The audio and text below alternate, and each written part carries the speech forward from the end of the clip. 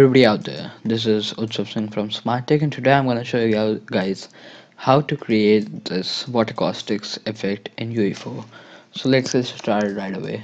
I've got this simple material here and I'm going to replicate that. Also, I'm going to show you guys how to create a light function, and yeah, you can, so that you can use it as in a light effect you're seeing right away. So yes, let's get started. First, I'm gonna use a texture for this case. I created this texture using Substance Designer. I used a plasma generator. I will just upload this image um, so that you guys can download it. Now, let me just rename my new material to tutor, and let's get started. You can download. I think I'll put it in the description. The link will be there. Don't worry. I'm just gonna put that into my scene and into my material, and press Ctrl W to duplicate it.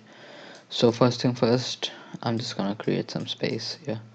Actually, there's space. Right click and search for panner. Panner is used for moving your texture. So first thing first, I'm gonna set this up. In the time, I'm just gonna use the time node. No complication there. In the speed, drag off and type append vector. Now panner has two values, speed x and speed y. I'm gonna use the a and b. A will serve as speed x and b will serve as speed y. You cannot use an add node, as append will help it to read a and b as separate values. So hold S on your keyboard to create scalar parameters and just plug them in. Type in speed x and speed y. I'm just gonna hold control and select both of them and put in a common value like 0.01. For the coordinates, what I want is um, I'm gonna use world position. I'll show you guys later how it affects. Actually, I will just show you now. Let me create an material instance of the old one. I've not just I've not shown you guys how to make this it now. World position will, now you can see that it is, the texture is moving. That is why that's the effect of using absolute world position. Okay, now here we are. So now absolute world position, if you use this, it is a three-sided texture. I mean it is giving three-sided information, but panner only works with two sides. I mean two coordinates, if you may. Just drag off from here and search for component mask. Mask RG, that is red and green. Red is X and green is Y. For now, if I use this, it will absolute world position will say for every one. Actually, I'll just show you. Now you can see it is not visible. Actually, it is there, but it is being repeated too many times. So one UE4 unit, it is gonna repeat one time. So I'm just gonna divide it. Hold S and put it something like, in this case I'm gonna use, name it scale, and let me see what I can do. _1. Come on. No, I'll just, this is a simple trick I found a few days ago, but mean, let me just put this here _1. Let me just speed x. In the scale, I'm just going to use something like 300, right? So we have got a base setup here. Now we want variety, right? So we are going to do it two times. Just select this area and Control W. Now notice scale _2. So this quickens your workflow pretty well, and so you won't have to rename them again. And then what I want to do is, first I'm going to change this value to something like 500, and then I'm gonna add these two textures on top of each other and put this in. Actually, I will this now. There in this material we have tint control, so I'll just show you what I have done here. Now I want to edit these tints as overall, as one whole texture, and individual textures as well. So I will first show you how to do the individual textures and then we can move on to the overall texture. So drag off from here and just put in a multiply. Simple. Drag from here and type in a static switch. So this will help, this will use we will use this node to derive I'll just show you bool static bool parameter and name it individual tint underscore element underscore 1. Simple. Now if this is false, if the value is false, it will put in this value. For now it is 0, so our texture is completely actually black. It is black because we don't have put this into the base color. So it will say, but if I actually I'll just show you, put this value of 1. Now if my individual tilt element, this boolean, is returning false, then it will pass this value into the multiply, and thus this multiply will have a value of 1. So now if I set this to true, I want a value. How I did is just hold 3 and left click, 3 vector, convert to parameter, and individual tint underscore 1. Now if I do some tint or color, whatever you want to call it, doesn't matter really, put this shade of blue, set this into true. Now you will notice something. Oh, actually I just have to put this into base color first.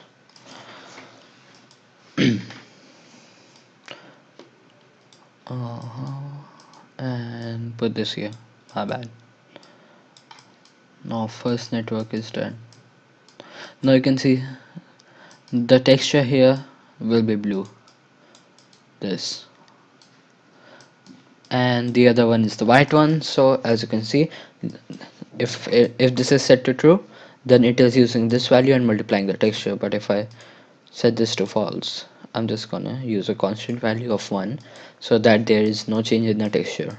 Right now I'm just gonna set this to its default black and duplicate it here, drag off at the multiply, put this in here, put that there, and well, here you go. It has renamed itself to a value of 2 and 2. Now again duplicate these nodes, put this into the top. For now it doesn't really matter because in multiplication both ways are going to give you the same result. Now if I want to put this in here, this one will control our overall tint or color, whatever. I'm just gonna name it overall tint, overall tint. And well, actually I've now, to prevent overlapping in some case, I'm just gonna drag off a multiply here.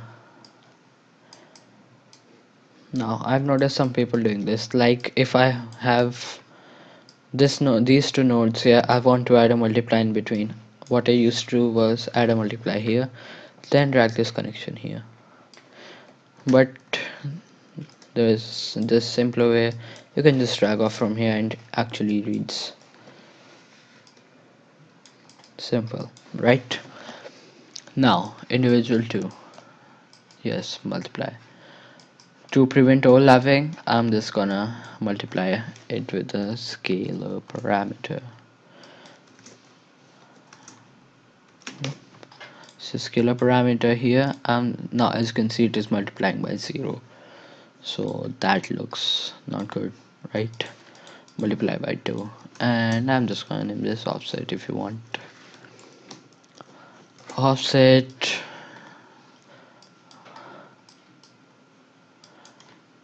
now as you can see this is going to affect our texture. So let this happen, and as you can see it is being repeated so many times, right? I'm just gonna set the offset to 2 and apply, and well, congrats, we have got our material set up. Let's see if we forgot something. No, we didn't. Classic. Now let's create a material instance and put this in here. It looks the same, right? And yes, it works the same as well. What did I just do? Well, actually that's good right here. Cool. So individual tint, first I'm gonna use those two values. I'm just gonna do something blue, put a value like that there so that it looks good.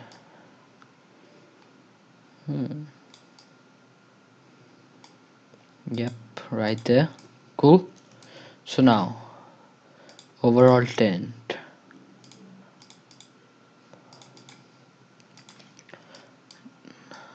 I'm just gonna make it a little more on the aqueous green side, and well, here you go. And well, speed, offset controls the offset. So well, this looks good as well. Actually, scale 1, you can make it real small to get the same thing there, and scale 2 and control the offset to increase that. But these values work pretty well, right? Let me just control Z. I like my stairs the way they were. Seriously, give me back my stairs. Yep, better. Now as you can see, we have this light function material here. Just drag it here and name it tutorial light function. Let me just rename that caps lock. Shift F doesn't work with this recorder, I don't know why. In the surface, I'm just gonna use light function and drag this connection into emissive color, and well, you're done. But there is a catch. The individual color system or overall tint system won't work in this case. So I'll just close all this stuff, apply.